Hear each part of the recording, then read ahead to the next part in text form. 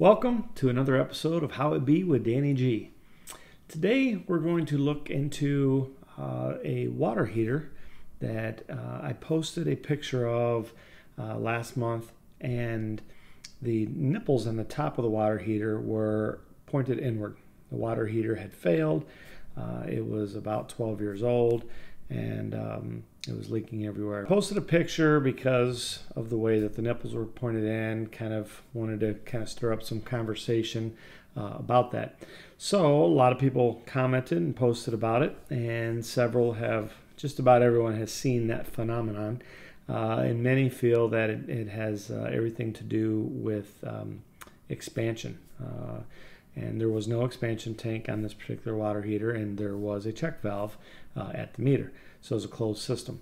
Nevertheless, after I posted that, we started to receive mail about it, and there was one letter in particular from a youngster out in Phoenix, Arizona area. So we try to answer the mail and answer requests when we can.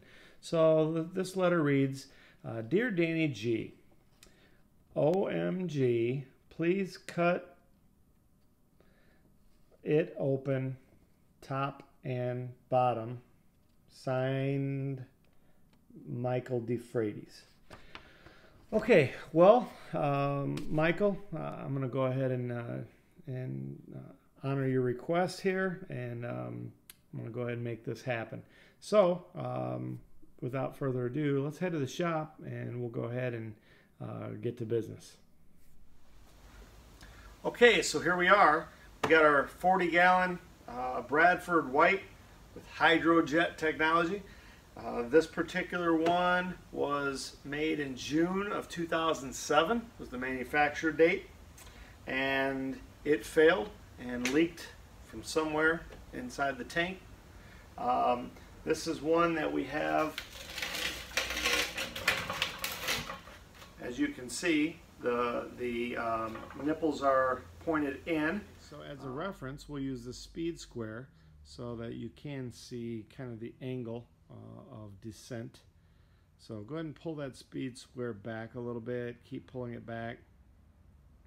So kind of give you an idea of the angle that this is deformed to. Oh, look. Cool. Huh, that's cool. They put a lawnmower blade in here. I'll just be able to cut that up, and I got 2 blades out of that. That's sweet. All right. So discard that. Now let's go ahead and slice this thing up, and we'll see what the inside looks like. Okay, so now we've got different methods of cutting it. I was going to go with the grinder with a cutting disc, the fuel grinder, but now I'm thinking that my son pointed out it'd be cool if we had a long sawzall blade. This one has carbide teeth on it. I've had this blade for a while. I kind of think we're going to give this a shot just for fun to see how this blade cuts. So we kind of made us, snapped us a line. Let's go ahead and see how it works.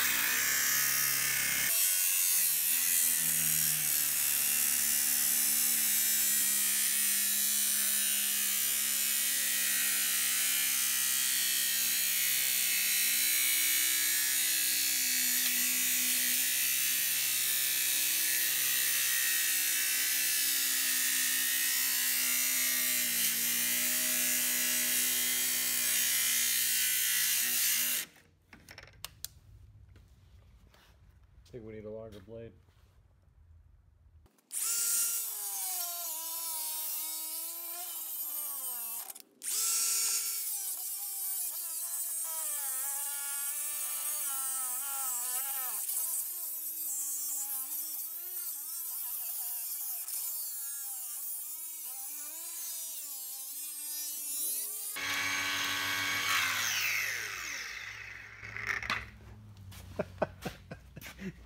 Did you get right down the middle of the gas pipe? They're close to it. Nice.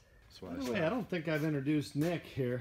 Nick is my son, Nick Gronendijk. Howdy. And he's giving me a hand here in the shop for this project.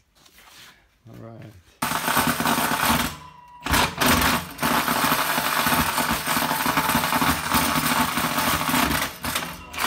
Well, thanks.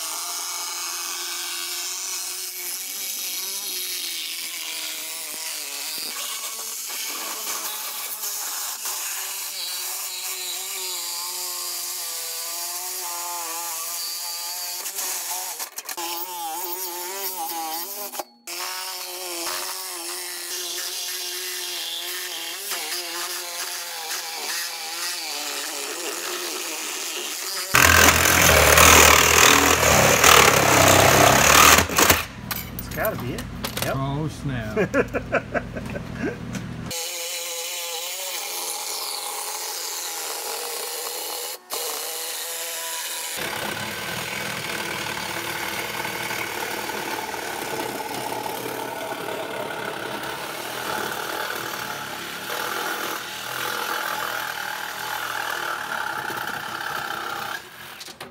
Ooh, I think we got her.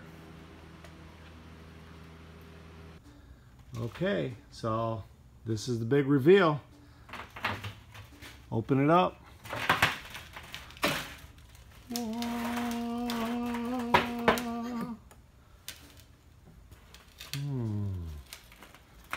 Interesting. Okay, so we could not cut through the flue the whole way, so we left the flue attached to 1/2. Just cut around the flue. So obviously this is the cold side, because here's our dip tube.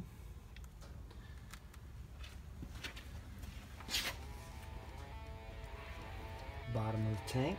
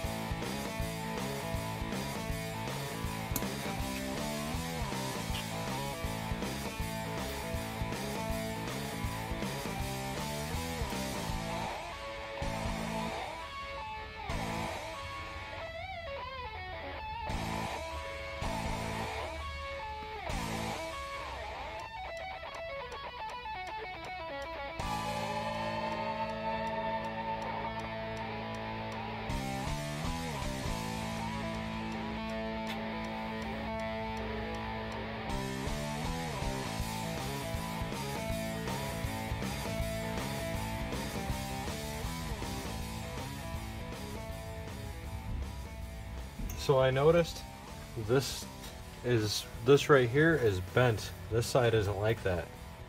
This side, I don't know if it was heat deflection getting away from the burner, but that seems to have moved upwards where the rest of the tank, even on this side, it's not like that.